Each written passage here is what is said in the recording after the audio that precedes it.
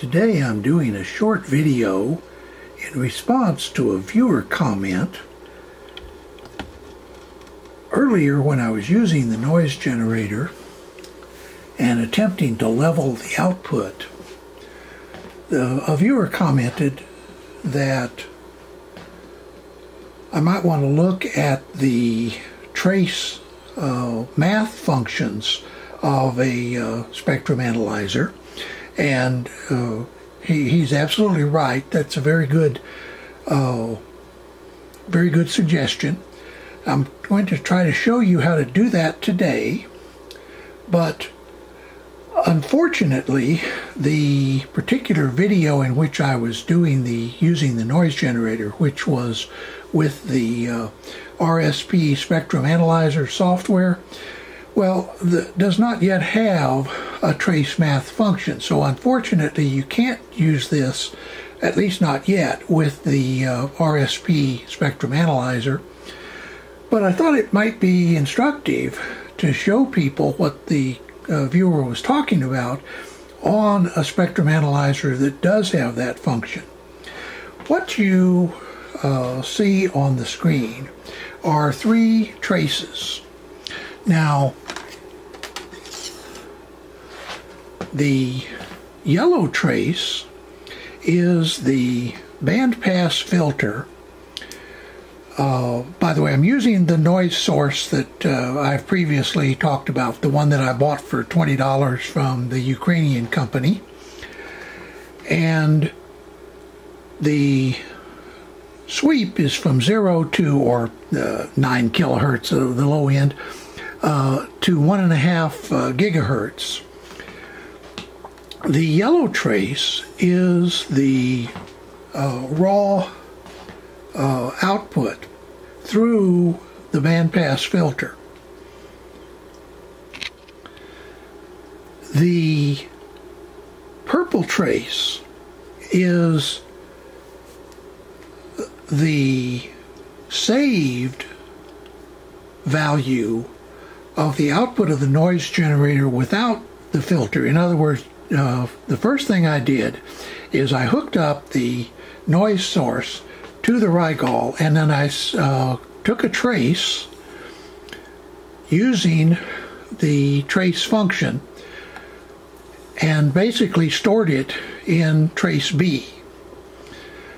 I then hooked up the bandpass filter and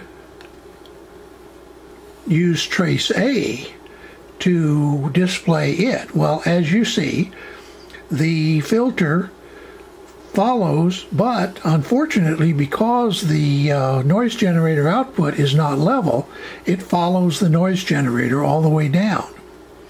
But then I turned on the trace math functions, and let me show you right up there. And how this works varies from one spectrum analyzer to another. On the Rigol, what I have done is selected function A minus B.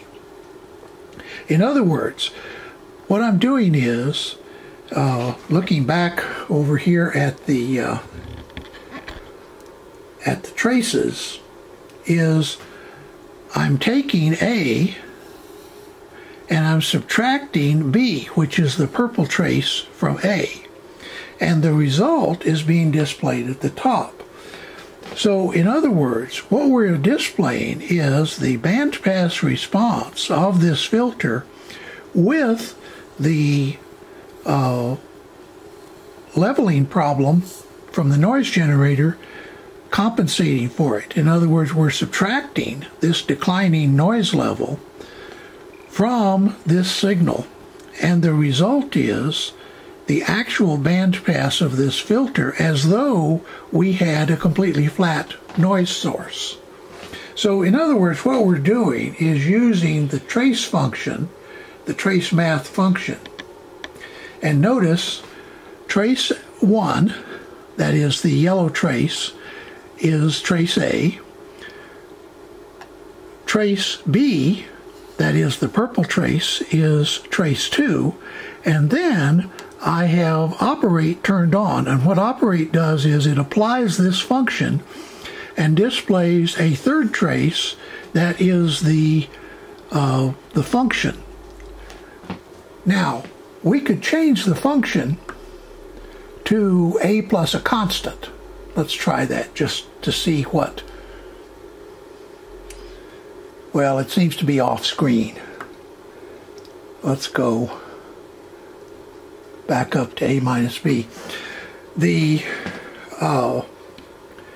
I haven't entered a constant, and so I have no idea what's in there, and I probably shouldn't have distracted you with that. The basic idea is I saved the non-level noise source in trace B, and then I subtracted it from trace A to produce a normalized, or you could say leveled, trace using the math function. So if those of you who may have noticed the comment from the viewer, and I'll show you that comment in a second, this is what he was talking about, and the trace math functions can be very useful. Some spectrum analyzers, not the Rigol, but some of the expensive ones, have a wide variety of trace math functions. The Rigol, the functions are restricted to a minus b, a plus a constant, and a minus a constant. But on some spectrum analyzers, you can do a lot with the trace math function.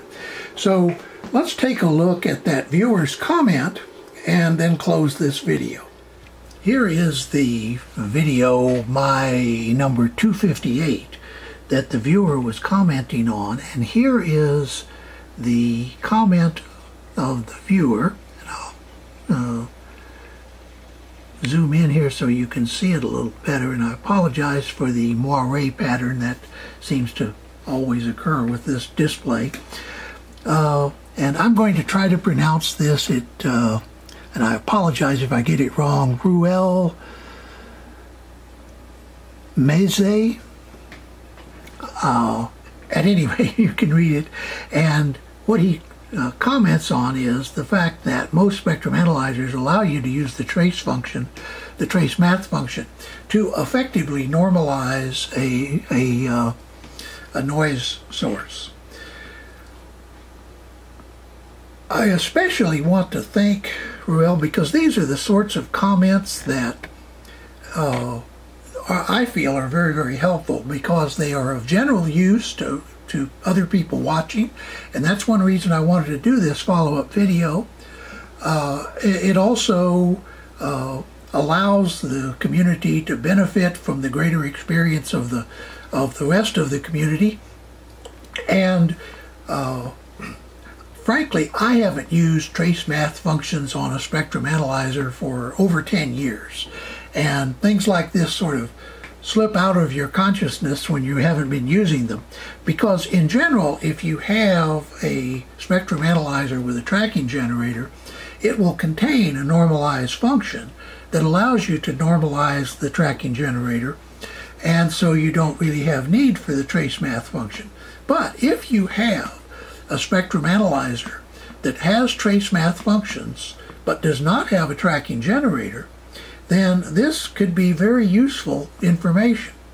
At any rate, I want to thank this viewer and all the viewers who make comments. As I've said before, I try to read all comments. I don't always respond to comments, but if I see something like this where it might be of general use, I will try to respond. And in this case, with a little short video that I hope you liked. If you didn't know about this before, maybe you learned something, but the main thing is that by sharing your ideas and thoughts, you can bring it to a wider audience, and that's basically my purpose in making these videos in the first place. So, thanks for watching, look forward to some more videos, and have a nice day.